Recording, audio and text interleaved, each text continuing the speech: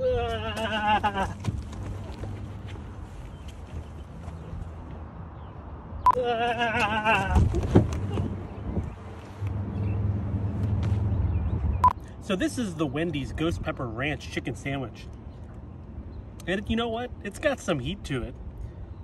Surprisingly, considering some of the other ghost pepper sandwiches I've tried here in the past, just a little bit of a tingle, but this one actually has some heat that it's bringing to the party. It's got tomato, it's got lettuce, it's got cheese, and it's got these ghost pepper, like, crunchies, little fried pieces of pepper. There it goes. And these are really what gives it a heat.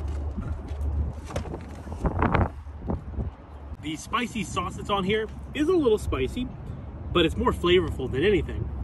But add in the crunch of these fried little peppers, which I don't know if these are actually peppers. They might just be fried pieces of batter. Yeah, I don't know. Whatever it is, it's very good. Let me show you the underside. So it's a typical Wendy's chicken patty. I believe this is the spicy one, so, you know, throw it on top there, why not? I'm really in love with this sandwich. Is it the best? Nah. Is it the hottest? I think I've had hotter, but it's a nice middle ground, and it's very enjoyable.